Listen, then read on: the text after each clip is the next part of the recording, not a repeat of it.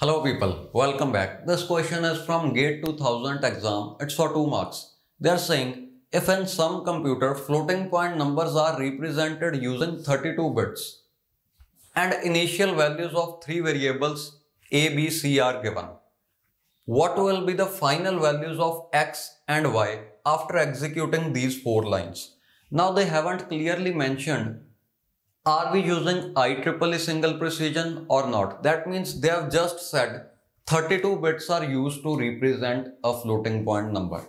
So we'll analyze both cases. What happens if we use IEEE single precision, that's 754 standard, and what happens if we don't use it. But in case you don't use it, you can safely consider that all the 32 bits save Mantissa part. Okay, this is saved separately. Now let us see. Can we actually store these big numbers? First of all, let's assume single precision format is used. We are using IEEE 754 32-bit representation. So in that representation, can we actually save such numbers? They are very big numbers. It is a 30-digit decimal number. Normally, we usually see 4-digit, 5-digit or 6-digit numbers. Okay. This is 2 followed by 30 zeros. Can we save it? See. 30-digit number in binary system will be almost of 100 bits, 100, 102 maybe, or maybe 98. It will be approximately of 100 bits.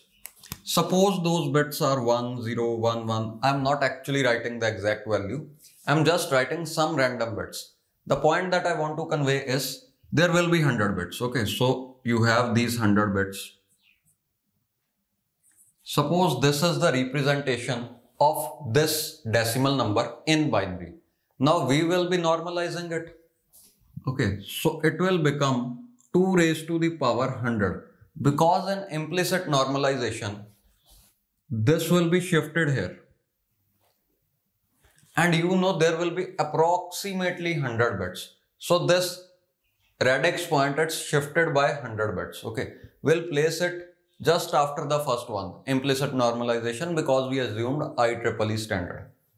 Now, this is 2 raised to the power 100. This is acceptable because even if you add 127 to this value, that means if you bias it, still it will be in range. 227 can be represented. We can go maximum till 254. Okay, this can be represented exactly, but this 100-bit Mantissa can't be saved. For Mantissa, in IEEE, we have only 23 bits. See, 32 bits will be divided as 23, 8 and 1. 8 bits for saving this. This can be saved. But in 23 bits, you can't save the Mantissa correctly. It will be rounded off and only 23 bits will be considered. Okay. That means A and B, they won't be saved exactly. The point that you need to know is big numbers. These are actually very big numbers. They can't be saved exactly. Only the numbers that are very small in magnitude, numbers that are near to 0, they can be saved exactly or with very, very small or negligible error. See, suppose these are all the numbers that you can represent in 32-bit IEEE format. The numbers that are close to 0, either positive or negative, I'm only representing the magnitude of number here. They can be represented almost exactly. But as you keep on going away from 0, that means as the magnitude of number increases, the gap between two consecutive numbers also increases. See, for these two biggest numbers, the gap is very large. Okay. If you want to represent something here, it will be rounded off to this or this. Okay. That means for very big numbers, exact value won't be saved and very small additions will be neglected. Okay. What I want to say is, okay, let's discuss that point later. Now, let's move on to the first line of code. You don't know the values of A and B. How can you add them? Okay. We have only 23 bits. All of this part is neglected. We don't know what is actually saved. How can we add them? Look, we need to subtract them. This is some value. We don't know what is saved. Okay, because we haven't taken the exact Mantissa. It has some value which is saved in A, that exact same value is saved in B with the negative sign. When you add them, okay, this won't be 2 followed by 30 zeros. It will be something approximately equal to 2 followed by 30 zeros. When you add them, you are going to get 0 because in IEEE representation, both A and B will differ only by 1 bit. Okay, that is the sign bit. Their magnitude will be equal. So X is updated to 0. First line says save 0 in X. Now you guys might ask, why have I discussed all these points? It's for executing the second line. In this line, you can see we are adding 1, C is 1 to A. Now this number plus 1, what will be the output? You can see for very big numbers, if you add 1 to it, suppose you want to represent this number. Now you want to add 1 to it. This number got approximated to this one because we can't represent anything between these two. Okay, so this one got rounded off to this number. This number plus 1 will be somewhere here. Okay, that will also get rounded off to this only, which means A plus C will result in A only because this C is very small as compared to A. For big numbers, small movements on number line is kind of no movement. See, what I'm trying to say is, if you are thorough with IEEE 32-bit single precision, you know that the difference between two largest numbers that can be represented is 2 raised to the power 104. That means if largest number that is represented in this IEEE standard, it is X. The second largest number or number 1 less than this, which can be represented, will be X minus 2 raised to the power 104. Okay, we do have infinite real numbers. Each and every real number can never be represented because we have only 32 bits. So we select only some numbers. Rest all are approximated to these numbers only. So there is a gap of 2 raised to the power 104. You just try to feel how big this gap is. 2 raised to the power 10 is 1024. So then we have 2 raised to the power 20, 2 raised to the power 30, 40, so on till 100. Okay. 1024 is multiplied by itself 10 times. Okay. That is very large gap. Which means if even you add 1, that will be neglected. We'll come back to this point once again. But now, for now, let's just find out the output. So you can see it is saying Y will contain the value same as the value of A. Okay. This line says X is equal to X plus C. Currently X is 0. We are adding 1 into this. Okay. So X will be updated with 1. Let us write these properly. When we executed this first line, X value 0 was saved in X. When we executed this next line, A plus C is kind of writing as A only. Okay. We will understand it in more detail. Just have patience. So value of Y is currently A. Now we are saying X is equal to X plus C. That means 0 plus C is saved into X. 0 plus C, it is 1. Okay, so we are saving value 1 in X. Now Y is equal to Y plus B. Current value of Y is A. That means we are saving A plus B in Y. A plus B will be 0. Okay, because both of these are having same magnitude but opposite sign. So your output is 1. Value of X is 1. Value of Y is 0. Now let's just consider this line once again. See, we have just neglected the last many bits and we have taken only 23 bits while saving this value. Now if you want to add 1 to this value, step 1 is we'll make the exponents equal. Say if you want to add 2.3 to 0.1, you can't directly add them if exponents are not equal. Suppose exponent here is 10 raised to the power 4 and exponent here is 10 raised to the power 1. You can't just add these numbers and you can't say that sum is 2.4. Okay, that is a big blunder. See, this number is not 2.3. It's actually 23,000. This number is not 0.1. It is actually 1. 23,000 plus 1 is 23,001. Okay, the sum will not be 2.4. It will be 23,004. So what did we actually do? We made the exponents equal.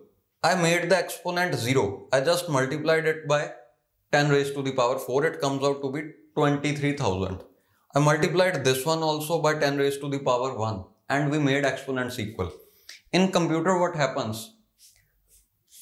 For making these exponents equal, we convert the smaller number in such a way that it has exponent similar to the exponent of larger number. See what I'm trying to say is, this is the smaller number. You write it in such a way that it is some number into 10 raised to the power 4.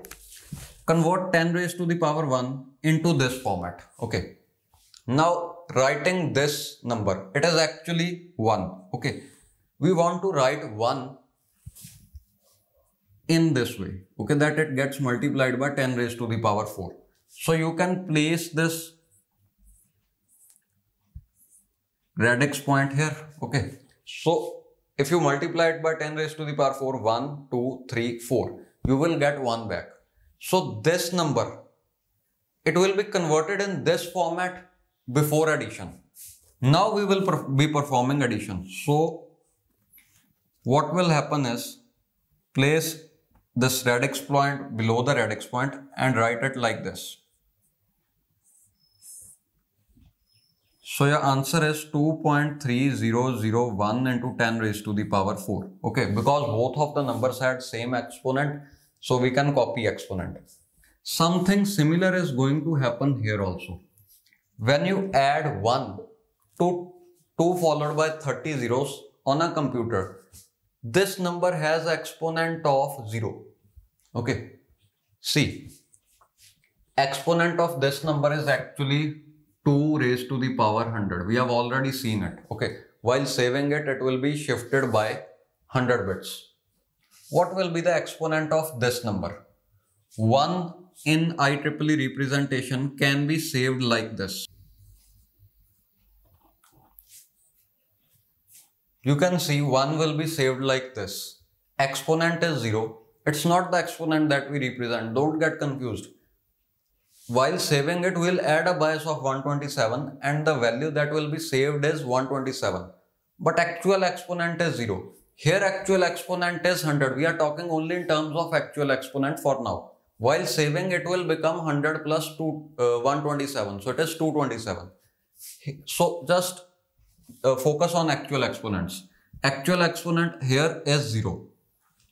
So we need to convert it in such a way that this exponent becomes 100. So how can you write 1 in such a way that it is multiplied by 2 raised to the power 100? It will be 0 point, a lot of zeros, almost 100 zeros followed by a 1, okay, into 2 raised to the power 100. Now you can see, we will neglect all of these bits and we are going to take only 23 bits, okay, because IEEE single precision is used. And if you subtract these numbers, if you add these numbers, we want to add A and C. If you add these, you are kind of adding 0 to A. Okay, that is the reason C will be neglected.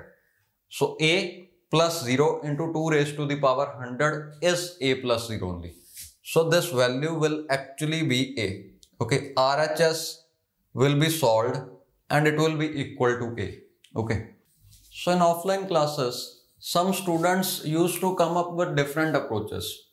I'm not completely convinced for that approach, but still I'll discuss it. It's kind of incorrect. Okay. Don't follow such approaches. Whatever I taught you is valid enough to explain the reason for this A. Okay.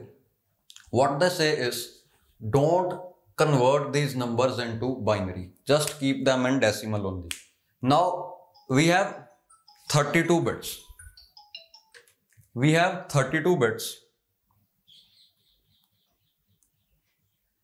Sorry for this. They say don't convert these numbers into binary, and we have 32 bits to save these. In 32 bits, we can save 10 decimal digits. Bits are 32, but for saving decimal numbers, we can save up to 10 digits only, okay? Because 2 raised to the power 32 will be a number of 10 digits. Don't take all the digits as 9999. It will be something less than that, but you can say kind of 10 digit number can be represented in 32 bits. Now they say here mantissa is small, it can be represented in 10 bits, but when you perform addition, 2 followed by 30 zeros is added to 1. Okay, so we are adding 1 here. This will be 1, then 2 followed by 29 zeros. The last 0 became 1. Now they say only 10 digits of mantissa can be considered because 32 bits are capable of holding 10 digits only. So this much part of the answer is going to be considered. This is neglected. I am not convinced by this approach. In detail solution is what I have taught you. Okay, one more point that I discussed in starting also. It's you have two cases. Case 1, you can consider that we are using 32-bit representation discussed in IEEE standard. Okay, that's single precision. Second case is you consider it's not being used. If it's not being used, let's now discuss what is going to happen. In that case, all the 32 bits can be used for saving mantissa. So here you are taking only 23 bits. In that case, you can save 32-bit mantissa. That means you will increase it a bit. Okay, still it would be of no use because you are neglecting this last bit, which is 1. Okay, this is 100th bit and we are taking only till 32 bits. Okay, so still it won't be of any use. Look, why can't we represent these numbers, big numbers? Why can't they be represented exactly? Because suppose some number, there are two numbers. They have these first 32 bits same, but only last 2 or 3 or say 10 bits are different. Now we are only considering these bits. The bits that have some difference, they are neglected. So most of the numbers will get rounded off to this value. Okay, that's the reason we can't represent them exactly. And their sum will also be rounded off to this value only. Okay.